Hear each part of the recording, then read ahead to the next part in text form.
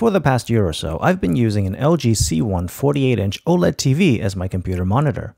Today, I'll go over 5 reasons why I decided to do this and why you should consider using a TV as your computer monitor. The first reason is OLED. The picture quality on OLED TVs is unbelievable and puts most computer monitors to shame. The high contrast ratios and blacks that are truly black are things that I'm not willing to give up after experiencing. Well, you might ask, why not just get an OLED computer monitor?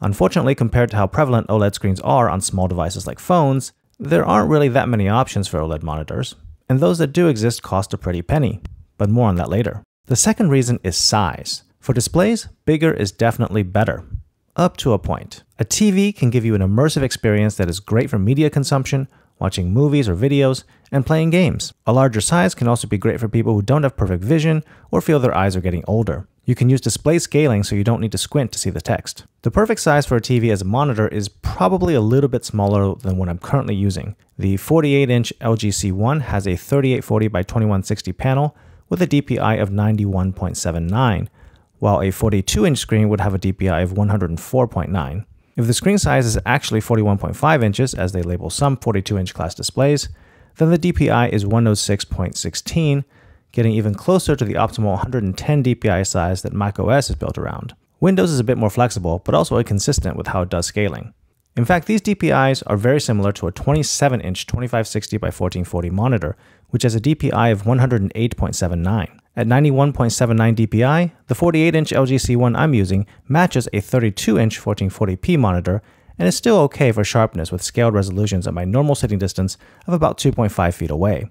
There's more than enough screen to fill my vision, however, so I think a 42-inch screen would be better for the additional sharpness. The third reason is to save space. It might be odd to think that a large TV can save space over a smaller monitor, but using a TV as your monitor means you might not need to have both a TV and a separate monitor. Instead, you have just one device for both purposes. And this setup works best if you have a small room. I used to live in a small studio apartment, and that's when I used a TV as my computer monitor in order to save space. However, the TV at that time was a 40-inch 1080p screen, which has a DPI of just 55. Sitting close to that was a horrible experience with very visible pixels. Do not recommend.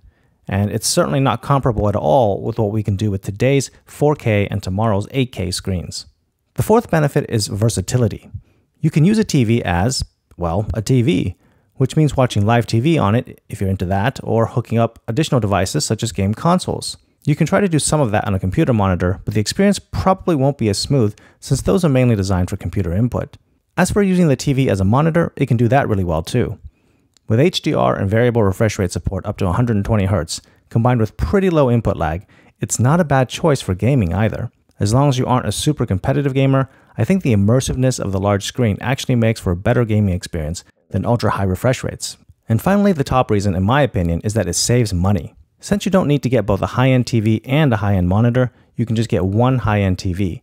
And TV prices are actually cheaper than comparable monitor prices. For example, the LG C series OLED TVs are some of the more popular ones people like to use as monitors due to their low input lag, but also because they're priced competitively and you can often find sales on them. Compared to that, one of the hottest gaming monitors right now is probably the Alienware QD OLED 34-inch ultrawide. I actually ordered the second generation of that monitor, the AW3423DWF model, with FreeSync support, tried it out for a couple of days, and returned it. My primary complaint with it was the fan noise and the coil whine. The fan was very audible and it would spin up after using it for a bit.